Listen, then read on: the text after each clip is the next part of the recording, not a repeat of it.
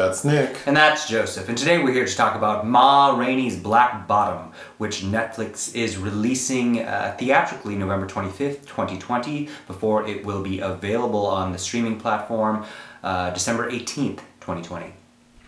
Who directed this? George C. Wolfe. What has George done? Well, George is also a prolific character actor, but he directed Lackawanna Blues back in 2005, which also was scripted by Ruben Santiago-Hudson, who, of course, this film is an adaptation of the August Wilson play, but Lackawanna Blues, notably starring S. Epatha Murkison, also was a blues-infused film. He did Nights in Rodanthe with Diane Lane and Richard Gere, which I never saw. He did You're Not You, a movie about ALS with Hilary Swank and Loretta Devine. And then, of course, The Immortal Life of Henrietta Lacks, which was a television film with Oprah. That's right. Oh, well, good work, sir. Mm-hmm. This film is about, well, it's set in the 1920s. Well, it opens in 1927, Burnsville, Georgia, and that's where we're introduced to Ma Rainey singing, who was a real-life blues singer. She was the mother of blues. And if you saw Bessie, the film with Queen Latifah. Queen Latifah is playing Bessie Smith, who was the protege / lover of Ma Rainey, who kind of learned her craft. And Bessie was known as the Empress of Blues. And in Bessie, Ma Rainey was played by Monique. That's correct. All right. So this film's set in the late 1920s. We find 4 musicians rehearsing in preparation for a record recording. In Chicago. In Chicago. They're waiting for the singer to arrive, and the singer is Ma Rainey, played by Viola Davis. So the story is kind of like the parallel between these two, the musicians and Ma Rainey. So the story with the musicians is there's contention in the group because there is a newer, younger guy named Levee, played by Chadwick Boseman. In his final on-screen appearance. Who is the young, fresh guy. He has come up with, essentially, is a remix to Ma's big song, Black Bottom. Which I looked up is a reference to area of Detroit. And is also a reference to the Black Bottom Stomp. Okay. So everyone's excited about the remix except Cutler, who's played by Colman Domingo. Correct. Cutler's sort of worked with Ma the longest, or a long time. And he knows she's not going to like that. She's going to want to do the song the way she does it. So that's the initial conflict we see within that group. The other 2 band members are played by Glynn Turman and Michael Potts, who Glynn Turman is Toledo and Slow Drag is Michael Potts. Ma shows up late, in part due to a car accident, a minor car accident. When she shows up, it's very clear that Ma does things her way. Her manager, a white man, and the record executive, also a white man. Her manager is very attentive to her. Irvin, who his main role is to really get her to work. Yes. So he's doing everything he can to keep her happy so she will continue to work. Ma knows this. So she is taking full advantage, rightfully so. But while they're sitting talking, well, first she springs a surprise on him. She has brought along, in addition to her young, beautiful girlfriend, she's brought her nephew. Her nephew has a stuttering problem, and she wants him to do the intro dialogue to her record that's being recorded. And as a paid gig. And as a paid gig. So obviously that's a problem that they have to work out. But while they're talking, Ma hears the remix to her song and is immediately put off because she wants to sing the song the original way. So there's some conflict that goes back and forth. Ultimately, the record is successfully recorded. Yeah.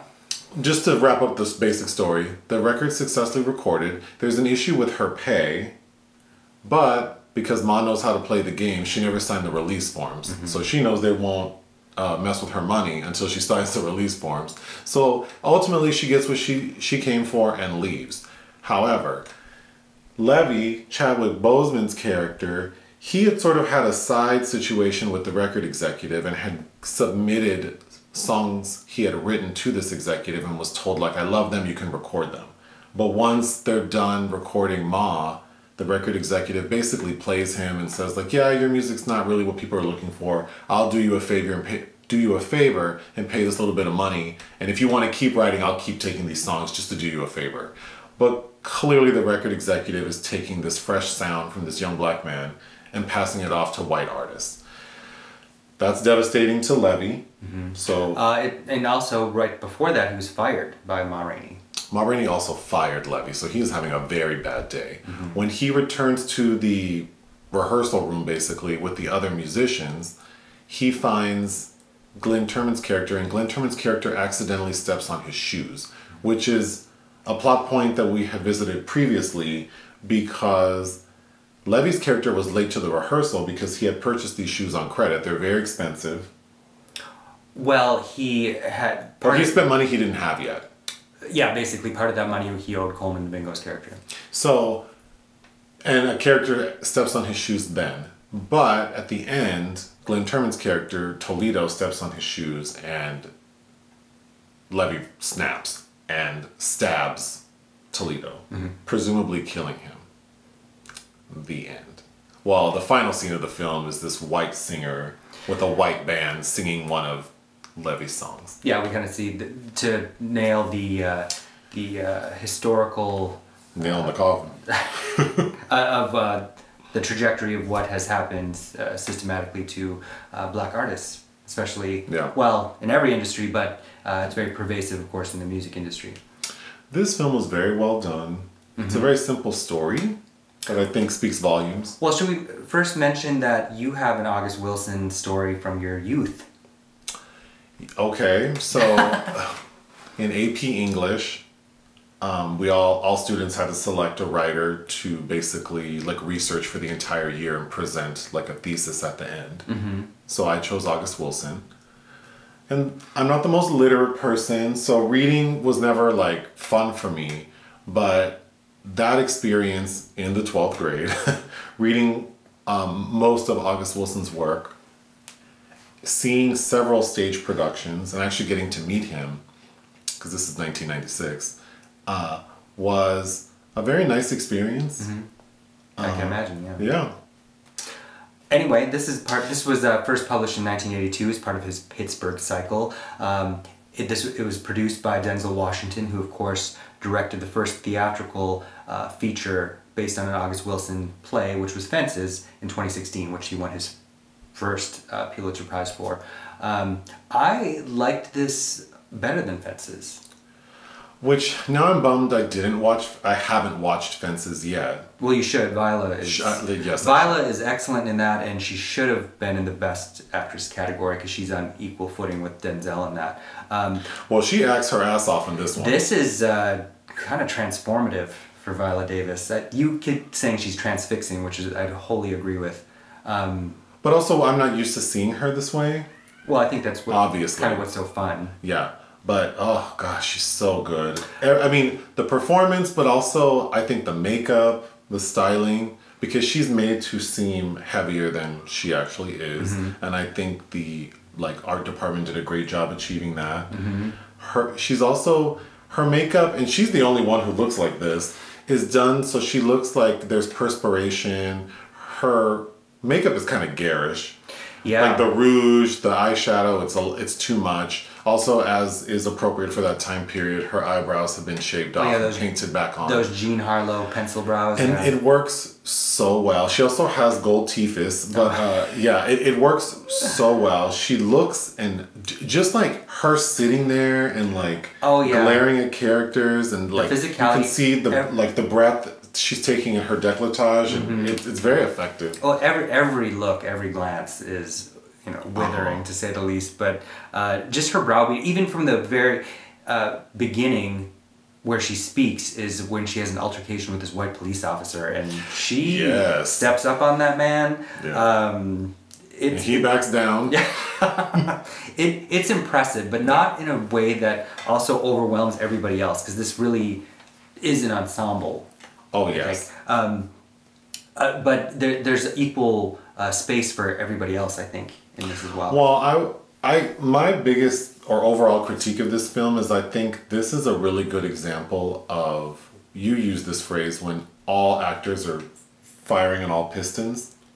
It's when everybody's like, kind of firing on all cylinders. All cylinders, sorry. Like from Anne Roth's costume design to Branford Marsalis in the score, the cinematography from Tobias Schliessler. It's a German man who's also lensed A Wrinkle in Time for Ava DuVernay and Dreamgirls.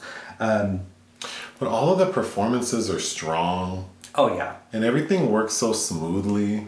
Even people that you'd think would be in kind of throwaway roles, like Taylour Paige as Dussie May, her lover. She really only has two significant speaking moments, and one is in the beginning where we understand their relationship, and then when Chadwick Boseman seduces her, and then he has a line that's, "Can I introduce my red rooster to your brown hen?" Oh my god, that was so good. Because I had to stop and like, did he really just say that? Yeah, but even her performance, that's such a good line. Her reactions to him, I loved. Colman Domingo, who gets to be part of, I think, the most poignant scene with the argument about religion, which causes kind of the second. It sets up the second monologue for Chadwick Boseman's Levee, which I thought was excellent and reminded me kind of he has a freak out in Spike Lee's Red Hook Summer as well. And just their whole bickering back and forth is good. Glynn Turman and Michael Potts are used to a little bit of a lesser degree, but I always like seeing Glynn Turman, who looks, as you'd comment, looks the same. I only have 3 notes, and one of them is Glynn Turman is going to live forever, and he looks so good. I would be so lucky. You've never seen my favorite blaxploitation film with him, which is JD's Revenge, or Cooley High, which that's not blaxploitation, but which we own. Those are both excellent films. I know him from a different world. Well, yeah, of course, but like when he was very young. Yes, I know him.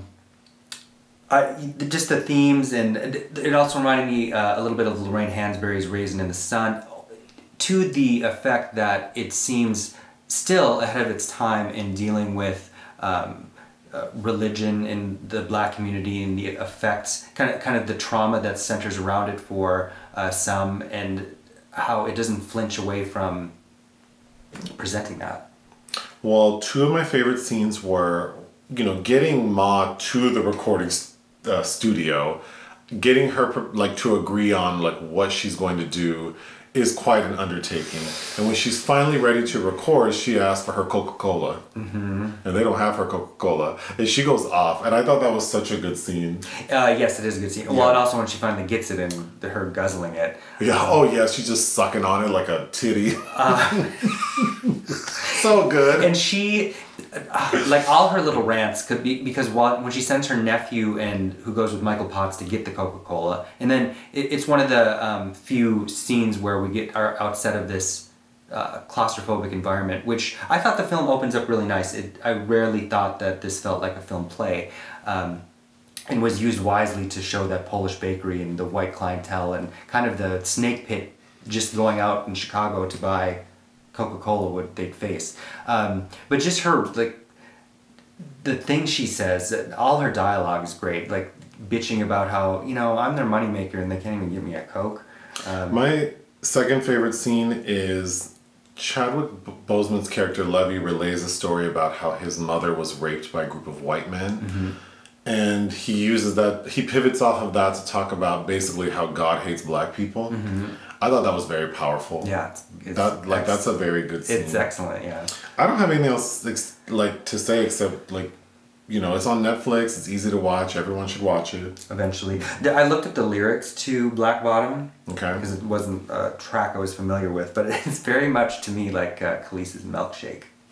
Oh, okay. But I had to write down what the lyrics was. All the boys in the neighborhood, they say your bottom's really good.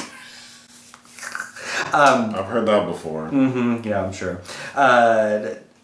Also, where it ends, that moment it ends on reminded me of an Alice Walker story that it doesn't come out and say it, but it's basically about how Elvis Presley got his start, of course, was taking music from uncredited black folks.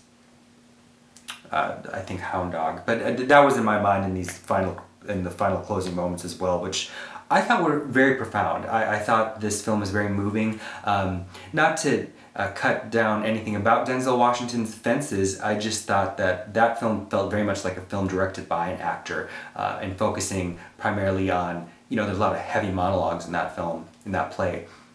And this felt a bit more seamless, a bit more transportive.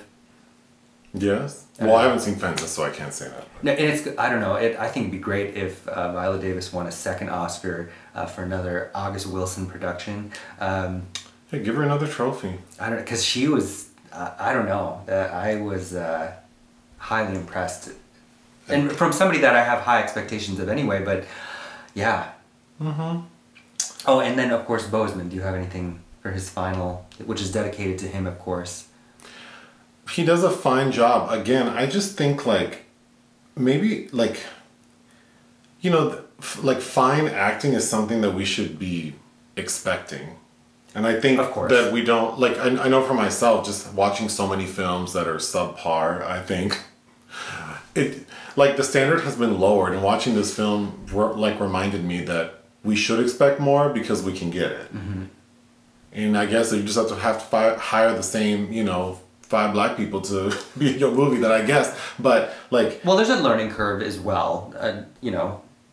People should have the ability to cut their teeth. Oh, but, for sure. But I'm just saying, like, this was quality acting. I think Chadwick Boseman gave a very good performance. Yeah, I agree. And I'm sure he'll get some posthumous recognition. Right, and I think also, to be clear, on critiquing black, like not being as harsh on black films or black cinema. Well, that's not. I was talking about like not being good. I was just saying in general, like a lot of these films we watch from all types of filmmakers are crappy. So that's true. It's just like it's very refreshing to see a group of actors, filmmakers in general, the cinematographers, the makeup artists, everyone just really on their job and expecting a lot from themselves. That's what this film felt like. Oh yeah, I think like everyone who was a part of it expected a certain level of quality. Yeah, and I think it really showed. I think I wrote down also in here that it felt like a nice bourbon on the rocks. It's just, I don't know, bourbon. A nice buzz. What would you give this film? 4 out of 5. I would give it 4 out of 5 as well. I also feel like I have to mention my shirt because I want to post a picture of where this image came from. Okay, sure. Yeah, are you going to do the same for me? That's from Alien 3? Yes. Okay. Well, we'll do the same for you. All right. Bye. Bye.